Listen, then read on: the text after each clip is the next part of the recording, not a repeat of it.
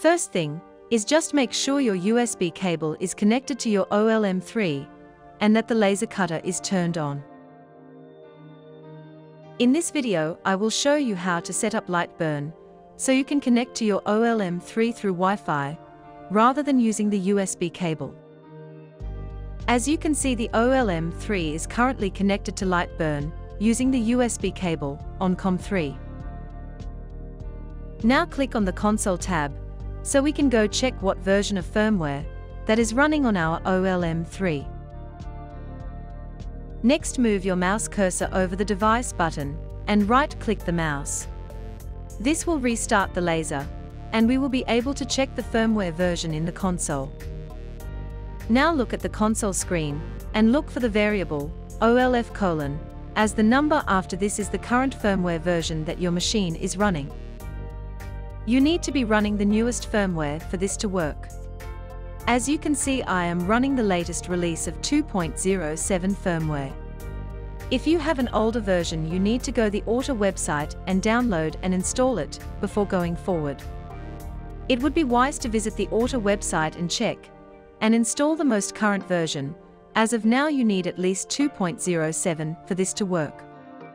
If your firmware version is correct, then we can move on to adding your Wi-Fi SSID to LIGHTBURN. So I will check what Wi-Fi SSID that my Windows laptop is currently connected to. As you can see, the name of the SSID is blockchain. Now let's move back up to the console window where I will enter in my Wi-Fi SSID, which is blockchain. On the console, I will type in variable $74 equals blockchain. The SSID is case sensitive and must be spelled exactly the same. So you will need to type in the name of your SSID network, where I typed in mine, which was blockchain. Then hit enter. Next, I will enter my Wi-Fi SSID password into LIGHTBURN by adding this variable $75 equals Betty2160. Again, this is case sensitive. So just enter your Wi-Fi SSID password into LIGHTBURN and save it by hitting the enter key. Now we just need to enter the command $WRS on the command line, as this will reset and load the new Wi-Fi settings that we entered. Now look into the console window and copy the get IP, which mine is 192.168.86.59. I would write this down on a piece of paper. Next, go down and left-click on the device button and select your OLM3 from the device list and click Edit. Then select your laser controller and click Next, then select Ethernet or TCP and click on Next. Now this is where you will enter the IP address that we wrote down earlier. If you copied it to the clipboard, just right-click the mouse and paste it. Just double-check that everything looks correct, then click Next. Then click Next and then click Finish. Then finally click OK, as we are almost done. Now the laser will reset, and LIGHTBURN should connect to the OLM3 through the Wi-Fi connection. If you scroll down and look at the devices button, you should see your laser there, as the drop-down menu with the COM port will be gone.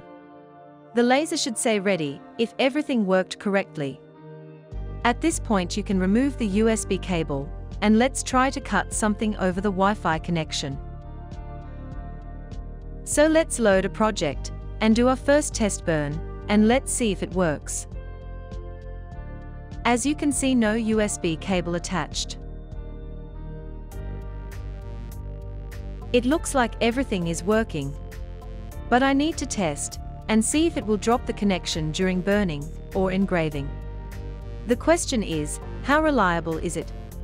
But I guess I will find out very soon. One issue I did have was when I restarted the laser, it did not connect. So I went into my Google Wi-Fi router and assigned that IP address that we wrote down earlier and made it static, so it does not change, as I think that is what the problem was.